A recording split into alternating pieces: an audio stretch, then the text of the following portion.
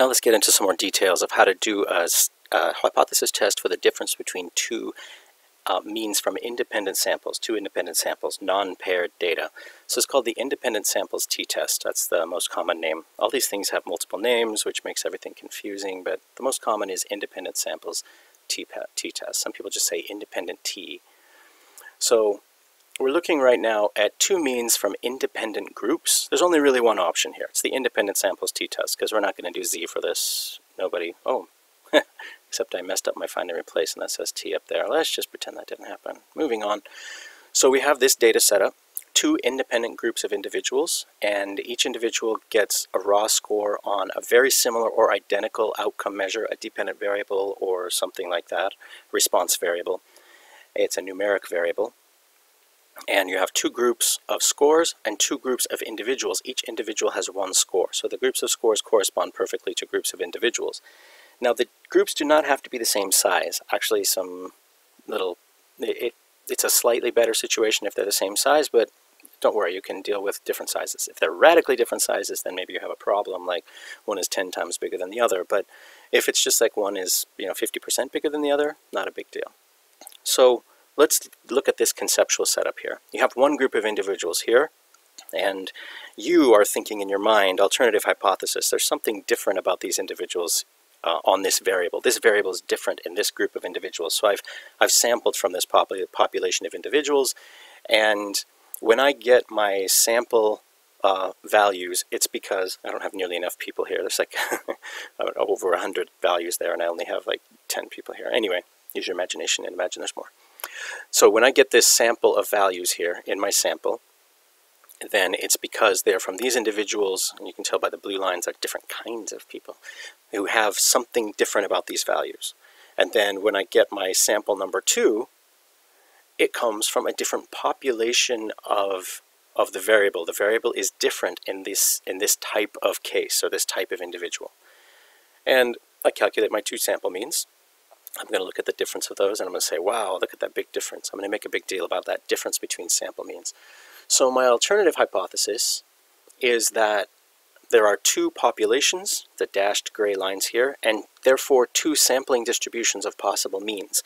Each sampling distribution of the mean has the same sample size as one of the samples. So this sampling distribution of the means, all the means that were used to create from this population to create this blue sampling distribution of means had the same sample size as this one here.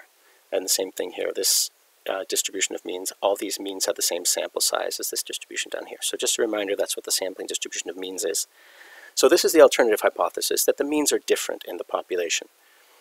And that therefore, from population 1 came the blue population, or sample 1 scores, just kind of like different way of saying this here with different ridiculous Excel graphics, PowerPoint graphics. And population 2, the reason we have these sample values here is because they came from this totally different population.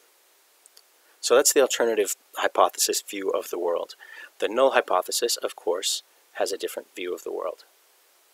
So the null hypothesis says that the two samples are not from different populations at all. They're from the same population. Another way to say that mathematically is just that the populations have the same mean. Doesn't matter where that mean is, but the mean is the same. It can be a very high mean, and they both have the same high mean, a very low value mean, but the mean is the same. So the dashed line is the dashed lines of the populations, which are the same, and this is the sampling distribution of means, which is the same. It's two identical populations, which is the same as saying it's the same population.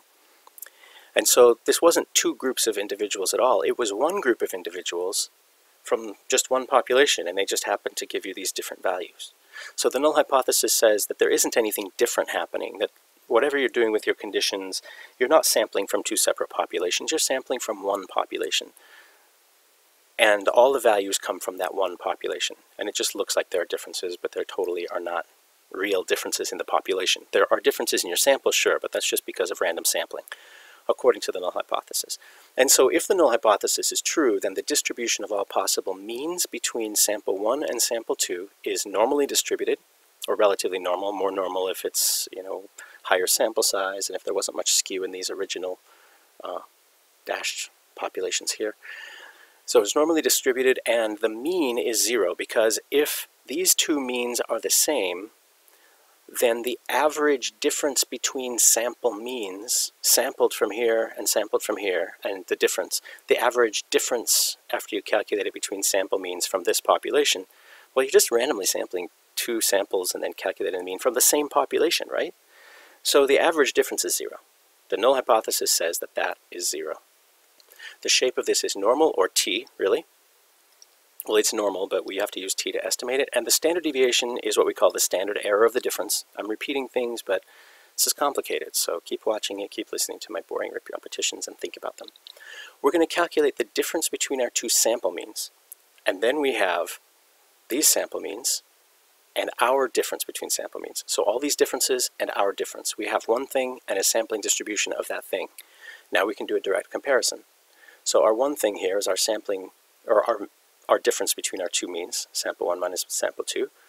And we just see where that fits. Now it fits on the left here because, again, in this example, I keep using the same one. I have a sample 1 that has a lower mean than sample 2 does.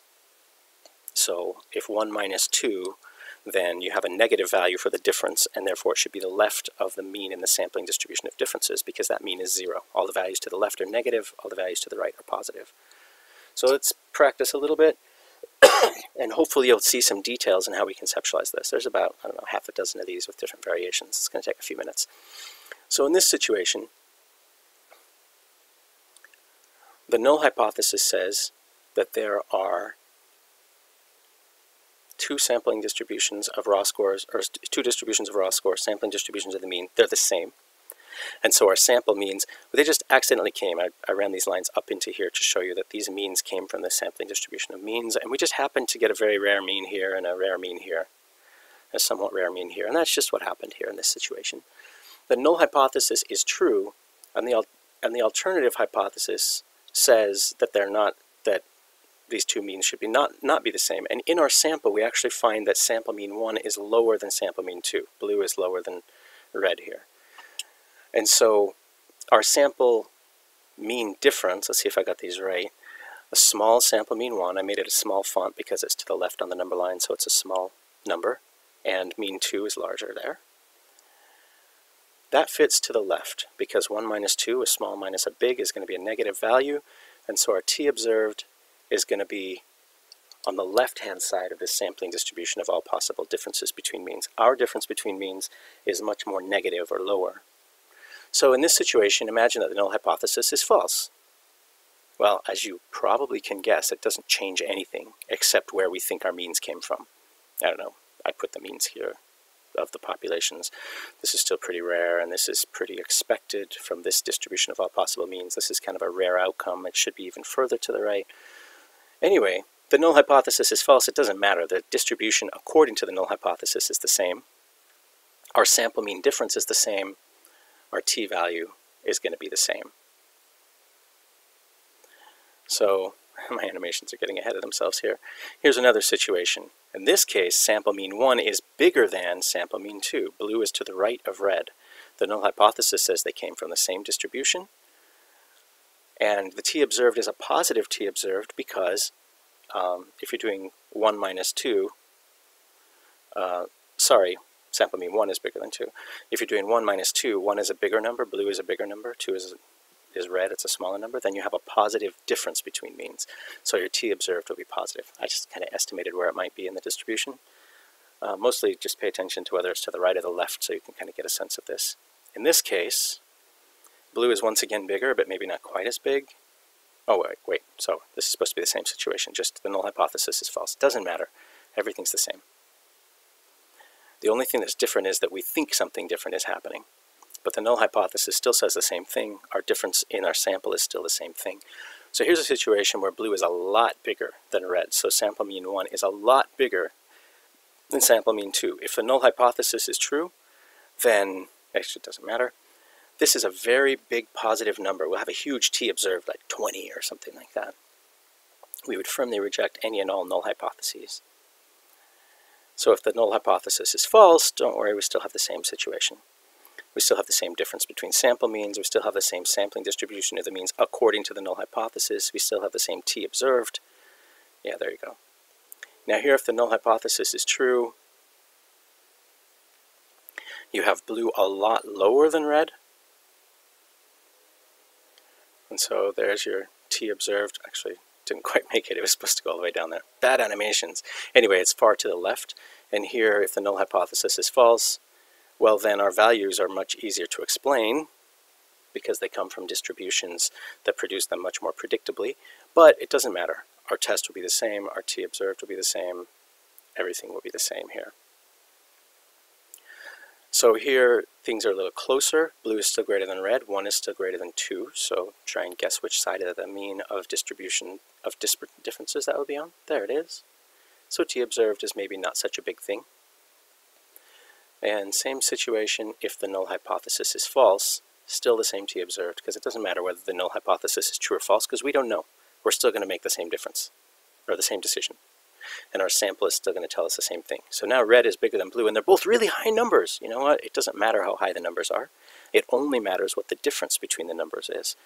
In a test of a difference between means, all that matters is the differences.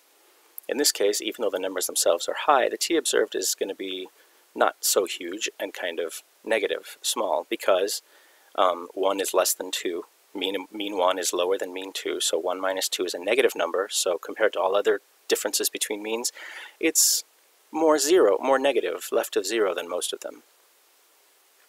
If the null hypothesis is false, same issue. Maybe there's not much of a difference between the means and the population. There's not a lot of power in that situation. But check this out. Do you know why this says why? Because look, I'm messing with your head. Actually, I'm not, because you remember this from the first week. We've drilled this. Here, population 2 is lower than population 1, but here sample 2 is higher than sample 1. So there's a reversal from the population to the sample. That can happen. That's random sampling for you. And so any of these things could be true, and it doesn't really matter what is true in the population. Anything can be true in the sample. There are things that are more and less likely to be true, but theoretically, given enough time in this infinite universe, any crazy thing could happen. So, the independent samples t-test boils down to this: the sampling distribution of differences between means. The mean of that distribution is what we estimate to be the population mean difference between the two populations, which is always 0. It's also the expected value of all possible sample mean differences. We put our t-critical value or values. Here's a two-tailed test. We put our t-observed. We reject or we don't reject. In this case, we would reject the null because our t-observed is in the rejection region. It's the same as a z-test, the same as a one-sample sample t-test. The setup and what we're imagining gets different. The calculations get slightly more difficult, but otherwise it's the same. Our observed value, here we go. Actually, you know what? I think I'm going to stop this. I'm going to end this video here, let you do some pondering, and I'll make another video of the rest of this lecture.